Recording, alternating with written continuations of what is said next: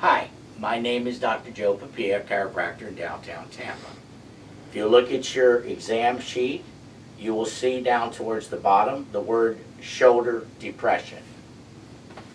Now we take the arm and pull it back like so and pull back firmly on the shoulder while the patient's head is turned to the right and looking up. As we pull back like that, we're putting traction on the muscles on this side of the neck. At the same time, we're holding the pulse and feeling whether that pulse changes.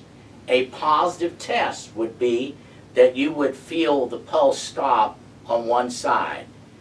And what that means is there is swelling of the muscles in the neck because of an involvement in the joints or the disc or the nerves of the neck, and that swelling pushes against the arteries that come out underneath these muscles and go down your arm.